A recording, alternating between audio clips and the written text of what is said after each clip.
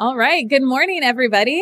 It is my honor to introduce our next speaker here at the Almond stage. We get to hear from Michael Coe of Blue Diamond Growers, and he was the winner of the Almond Leadership Program Special Project research this year. He did some research about the trend analysis of brown spot serious reject, and so he's going to share what he learned and observed through this project. Please help me welcome Michael Coe.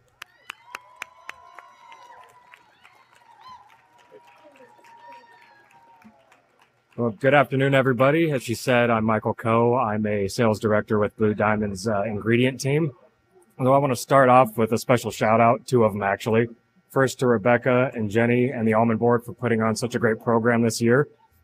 Second to the 2022 class who's scattered about today. Look forward to staying in touch with you guys into the future. So we all know about navel orangeworm. We talk about it a lot. We have best practices, tools to mitigate and eradicate that threat every year. But what happens when another pest comes and starts causing issues? So this analysis is about brown spot, but the inspiration was really focused on the brown marmorated stink bug, or BMSB, and the growing threat that it's presenting to California agriculture in general. And the reason it is a growing threat is it's a difficult pest to manage. 5 quick things that make it difficult. It's mobile, can quickly move from crop to crop within hours. It doesn't necessarily live where it eats. So that's one of the challenges. As you'll see in a little bit, it's adaptable to a lot of climates and regions within the United States. And it feeds on a wide range of specialty crops. It's resistant to most pesticides. And for me, the biggest challenge is feeding occurs at all 5 stages of growth. So from birth to adulthood, it can cause a significant impact to our crops. So here you'll see a list of all the specialty crops that it can impact and its level of risk based on research that we have to date. What you will see in the bottom left in gray is almonds are currently a unknown. Now, part of this project is to assess whether or not it is time to move almonds from an unknown to a more significant threat on this chart. One specific call out, you'll notice in high risk, the peach, cousin to the almond, is called out as a high risk crop. So there could be some logic to assuming that almonds are trending that direction as well. And in total, all the specialty crops that can be affected by BMSB, the valuation for it economically is north of $21 billion. So there is a lot of potential impact that this pest can cause. Geographically, the first time we saw BMSB in the United States was in the late 1990s. It originated in the Asia territories. And the first time we saw on the West Coast was in 2004 in Oregon. So what you'll see here on this chart is the various states that have severe agricultural risk associated with it due to this pest in red. As you can see, the Northeast heavily affected. And on the West, our neighbors to the north, Oregon, fighting a significant battle as well. And back in 2010, in the Northeast, the apple crop actually saw $37 million worth of damage. And that was enough for that industry to pound the table and say, we need to know more. We need to build awareness. We need tools to combat this before it happens again. So before we get into the meat and potatoes of this, we're going to make some assumptions on this data. So first, it's to be reviewed and interpreted as directional in nature. And the data reviewed is going to be based on a portion of the Blue Diamond handle that has opted in to receive a breakout of the serious rejects associated with their harvest versus just one total serious reject number. Attempts at supplementing that data with similar data from other handlers was not successful. So we're going to assume that the trends we're seeing at Blue Diamond are somewhat directional for the industry. We then take those percentages and equate it to what the volume impact and economic impact was to the industry over the last 7 years. So in total, over the last 7 years, we've seen about a 2x increase since 2015 in the percentage of serious rejects associated with brown spot. Back in 15, around 6%, and we're approaching north of 15% of the total rejects being attributed to brown spot now. That's all varietals, all regions. So we'll dive in here. It gets a little graph heavy at this point, so bear with me. We're going to break it out by some of the key varietals and then by region, starting out with nonpareil. You can see the trend is over the last 2 years is similar to what we saw on the previous graph, living in that 3 to 5% range for most of the 2014 to 2019 range and jumping up to 12 to 13% of total serious rejects over the last 2 years. Looking at it by region, the red line is the north, the green is the central, and the purple line is the south. You can see the north is increasing at a more rapid rate than the rest of the regions, and that could be attributed to the geographic proximity to Oregon. Is there a migratory effect taking place? For independents, this one was interesting based on the data because the floor in terms of percentage rejects was higher than the rest of the varietals that we looked at, kind of living in that 20% range. As you all know, independence is a relatively newer variety, so the data on the front end of this didn't have a lot of volume behind it, but it's grown every year with increasing participation and yields from the crop. And regionally, again, you might be starting to see a pattern at this point. The north is leading the pack when you break it out by region. And as we get into more pollinizer type varieties, you'll see a more significant spike over the last 2 years. So again, in that 8% range for Monterey as a total. And all regions seem to be sloping the same direction here over the last 2 years. The one unique call out here is the north didn't lead the pack for Monterey in 2020 or 2021. Butte Padre, relatively consistent for a 5-year period, kind of in that 10% of total serious rejects, and then shot up to over 30% over the last 2 years. And again, you do see significant spikes across all regions, but all said and done in 2021, the north did lead the pack. Aldrich, you're seeing that similar spike, a big jump from that 10% range to 30% range in the 2020-2021 crop year, with the north region specifically having the most significant increase by a large sum. Carmel, extreme steady growth over the last 2 years, peaking at 27% last year, with all of the regions essentially cluttered in the most recent crop years. And lastly, Wood Colony, again, shooting up from the 2019 to 2021 crop years from 5% to 25%, with the north and central leading the pack for this particular varietal. And we don't have all of the finished data for 2022's harvest, but the level of participation has grown, and the overall rejects are kind of in line with what we saw the last 2 years. So more data associated with the numbers now, and it's lending credence to what we saw over the last 2 years just by the growing level of participation. So what are the high-level takeaways from this data? It does appear that there is a growing trend or threat associated with brown marmorated stink bug, other stink bug species, as well as leaf-footed plant bug that we should start putting a more keen eye on here into the future. The north region does appear to have the greatest rate of impact versus the central and the south. So there could be that migratory effect taking place. Is it a matter of time until the central and the south see similar peaks? It's unclear whether or not any specific varietal is impacted more than others. The one specific call out being Independence did appear to have a higher floor in terms of total serious rejects relative to the rest of the varietals. So is there more work to be done in terms of which specific variety is most at risk?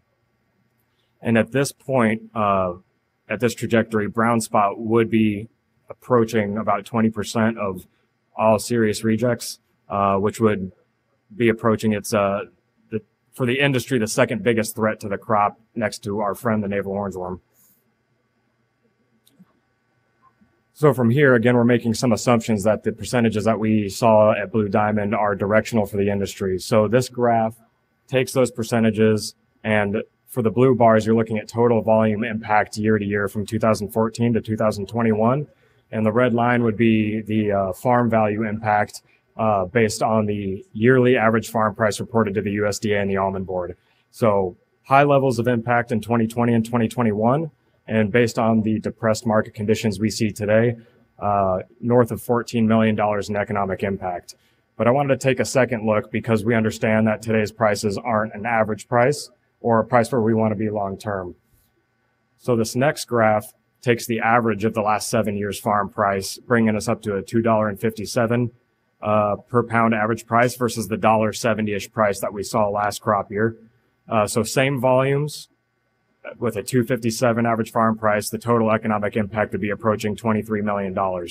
Now, if you remember at the beginning of the presentation, the apple industry said enough's enough at $37 million of economic impact.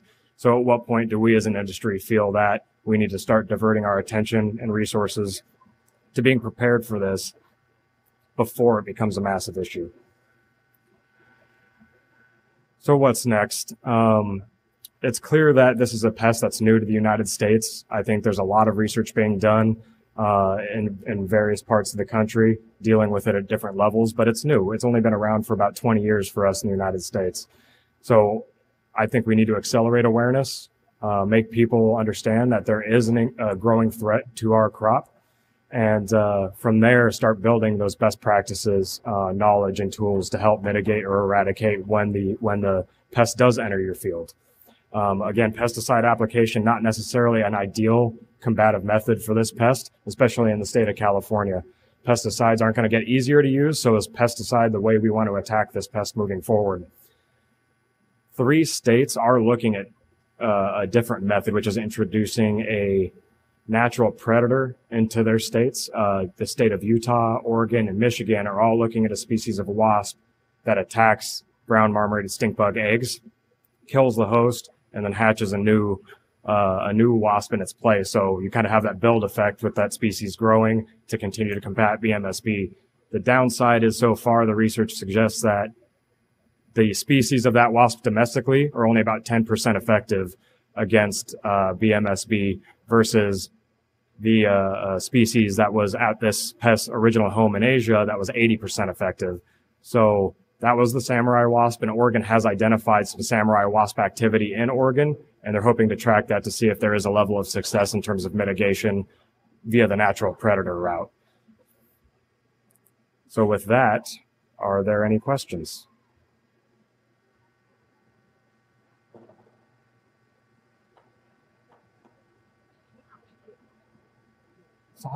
Softball? What? You can look at all your graphs and you can see there's a huge spike that happens in 2021. What can you attribute to that spike? It seems like it's like growing steadily from 2014 on, but then in 2020 and 2021, it's just like straight up. It's a great question. So I will acknowledge, being on the sales and marketing side, I'm not in the field every day.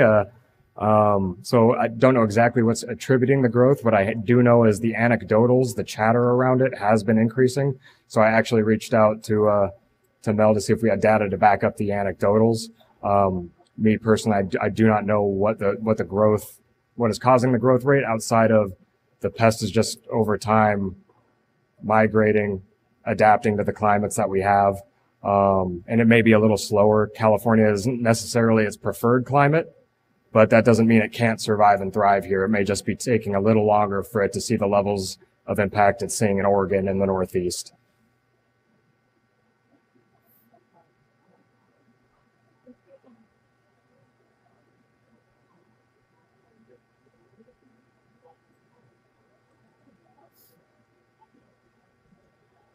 Great job, Michael. If you had another year to work on this, what would you build onto what you've learned? Good question. I mean, at this point, I would love to have it be more of an industry look. Blue Diamond's data was an obvious place to start for me. But it'd be great for us from an awareness standpoint to, at least for the top, 2 to 5 serious reject trends, develop the expectation in our industry that we need to account for what's what, and not just bucket it all together. Some serious rejects don't pose the growing threat that different pests can. Navel orange worm, this guy, like over time, those things can grow. I think we look at ants as something that's fairly easy to manage, and it doesn't necessarily have the growth rate that it does. So for me, I would love to start getting industry participation and understanding or monitoring, which serious reject is attributed to which pest. So that way we as a group can understand, is it just certain regions? Is it just us?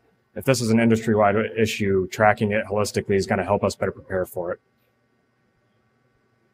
Now, this wasp that you alluded to, do they know the downside to that wasp possibly down the road? Because there's always a good side, but what might be the downside to that wasp? Well, if you're alluding to, do they attack humans? From what I've read, this particular wasp is not interested in us. So that would make it a unique solution to the problem.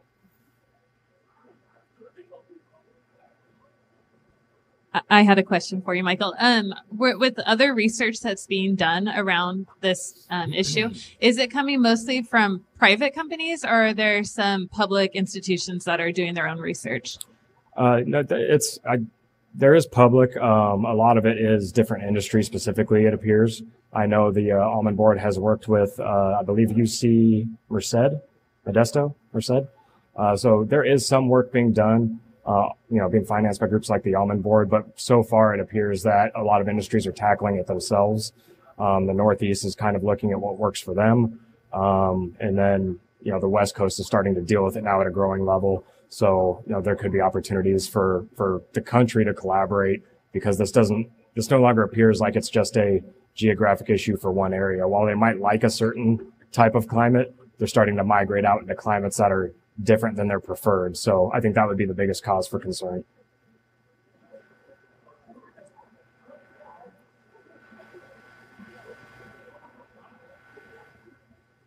Any other questions? All right, let's give Michael one more big round of applause.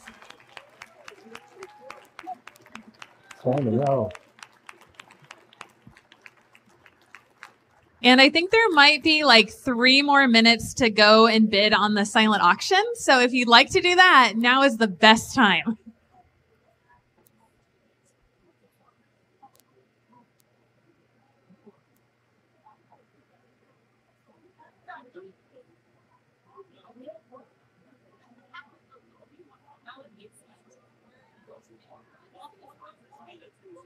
Texting my husband like, I'm really worried about this.